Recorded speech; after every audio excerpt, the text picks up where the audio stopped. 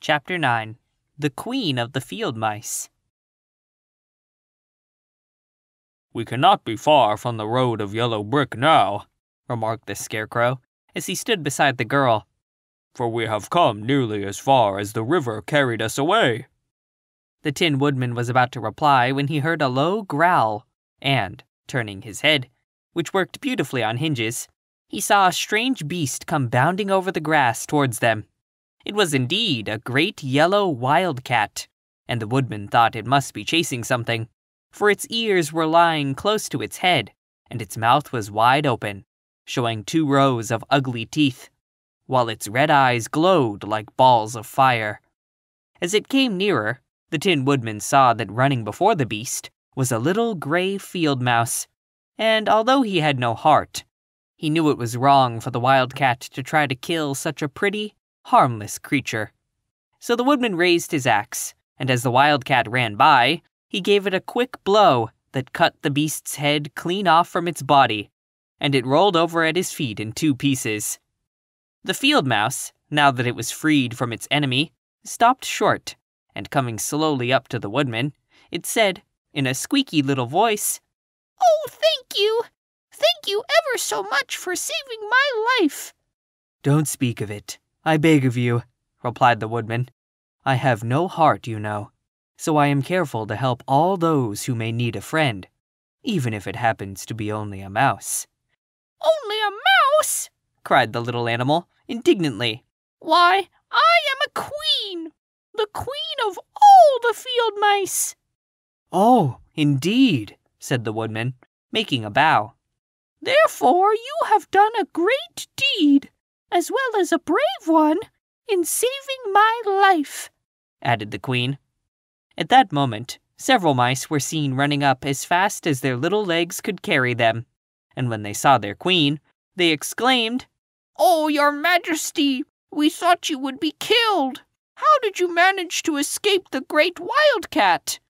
And they all bowed so low to the little Queen that they almost stood upon their heads. "This funny tin man," she answered, "killed the wildcat and saved my life. So hereafter, you must all serve him and obey his slightest wish." "We will!" cried all the mice in a shrill chorus. And then they scampered in all directions, for Toto had awakened from his sleep, and seeing all these mice around him, he gave one bark of delight and jumped right into the middle of the group. Toto had always loved to chase mice when he lived in Kansas, and he saw no harm in it. But the Tin Woodman caught the dog in his arms and held him tight, while he called to the mice, "Come back, come back! Toto shall not hurt you." At this, the Queen of the Mice stuck her head out from a clump of grass and asked, in a timid voice, "Are you sure he will not bite us?" "I will not let him," said the Woodman, "so do not be afraid." One by one the mice came creeping back, and Toto did not bark again, although he tried to get out of the Woodman's arms, and would have bitten him, had he not known very well he was made of tin. Finally, one of the biggest mice spoke.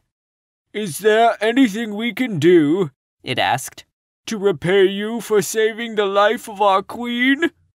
"Nothing that I know of," answered the Woodman. But the Scarecrow, who had been trying to think, but could not because his head was stuffed with straw, said, quickly, "Oh yes, you can save our friend, the Cowardly Lion, who is asleep in the poppy bed." "A lion?" cried the little Queen. "Why, he would eat us all up." "Oh no," declared the Scarecrow. "This lion is a coward." "Really?" asked the mouse. "He says so himself," answered the Scarecrow, "and he would never hurt anyone who is our friend. If you will all help us to save him, I promise that he shall treat you all with kindness." "Very well," said the Queen. "We will trust you. But what shall we do?"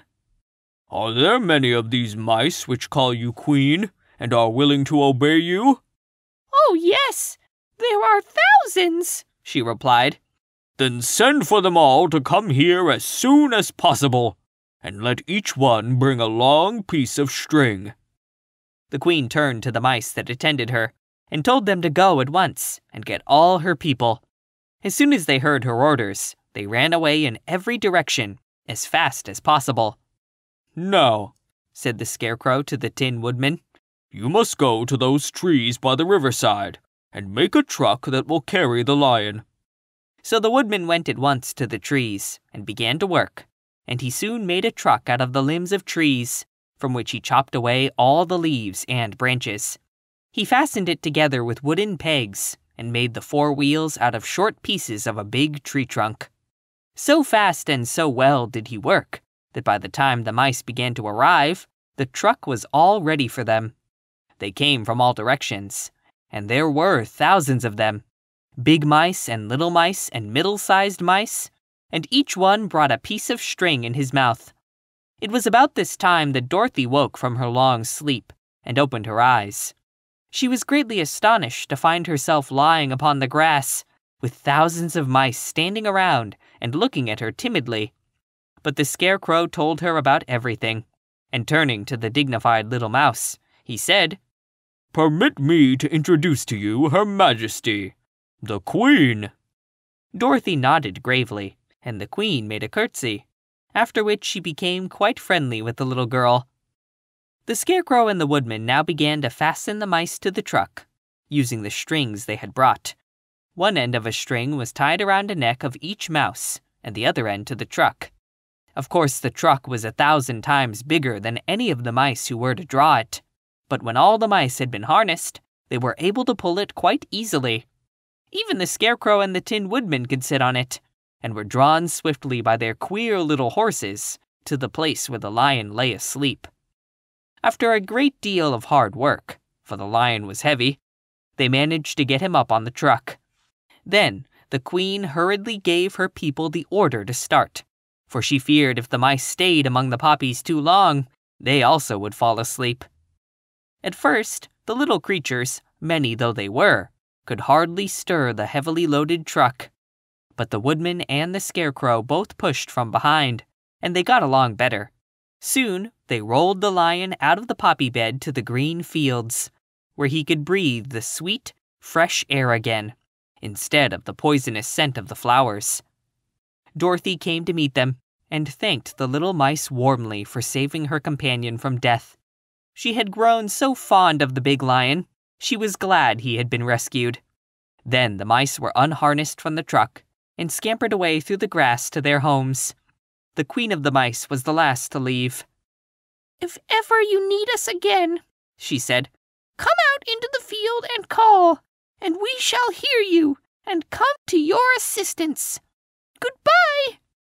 "Goodbye," they all answered, and away the Queen ran, while Dorothy held Toto tightly, lest he should run after her and frighten her. After this, they sat down beside the lion until he should awaken, and the Scarecrow brought Dorothy some fruit from a tree nearby, which she ate for her dinner.